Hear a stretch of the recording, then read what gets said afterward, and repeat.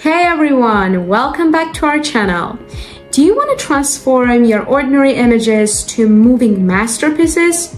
Well, we've got you covered. So let's not waste time and just dive right into it. And the tool's name is PhotoVibrance, and this is their website where you can see that there's no technical skills are required to make moving pictures. And if you go down here, you can see some examples that they've done, also some before and after PhotoVibrance effects.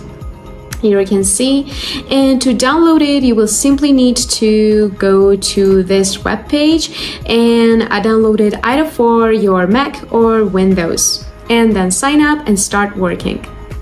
So here is our dashboard, and here in this sidebar you can see that you can choose from their stock images to have some inspiration here, plenty of library here. You can also watch their tutorials to guide you through the whole creation process and also get some support. So let's now browse an image to create and transform it. I will choose this eye image, and here you've got two options, either magic motion and parallax. So I will go with the magic motion. Click on select, and here you can choose the resolution, either you want it to be vertical, square, etc. You can also customize it if you do not find these others suitable. And now let's go next. So these are the main tools that we will work with here and here. You can add text and images to your image, some effects, like here, some shapes, again, change the size if you want. So these are the main tools that we will work on this image today. So we have arrows and anchors here. Anchors let you protect the area that you do not want to move, for example. And we've got two options here, single and path. And now let's see how they work. With single, you only put dots like this.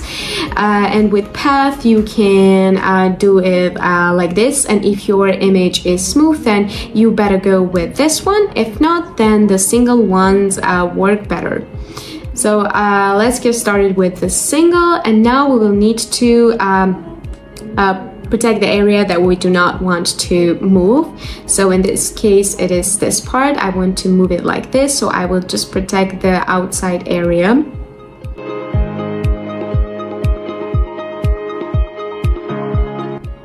After finishing, let's now go to the arrows. So these arrows will help you choose the direction that you want your image to move forward with. And if we got two options again, single and path, let's see how it works. With single, you can draw only one arrow, and with path, you can do it like this. You can draw a circle, and there will be many arrows there.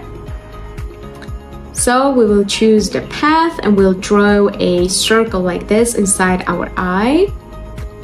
And here you can see it appeared like this. So let's click play and see how it works. We can choose the speed here. I'll just make it a bit faster, and here you can see how it beautifully works here. And now let's browse another image. I will choose this ball in the volley, and I will choose the 3D parallax. So I will stick to this and we'll go next, but again, you can customize it. So we will need to cut our object for this.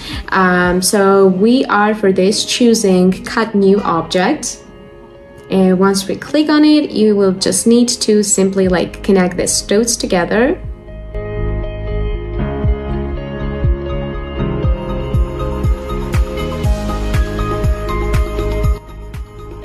And so we've cut our object, and now we are going to click on next. And here you can see that it completely went black.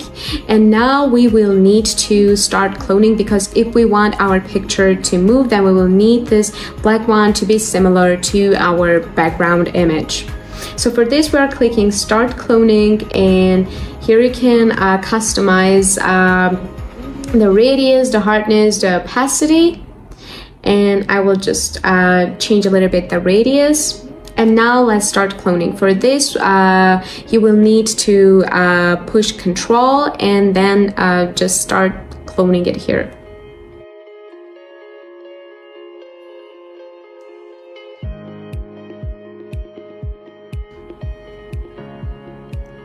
Pretty similar to our background, and afterwards we are clicking stop cloning and going to click on next. So for this, we will need to choose our keyframes and the way we want our object to move. So for this, we are clicking at keyframe. And now we are choosing the way we want our object to move. So I want my object to move like this.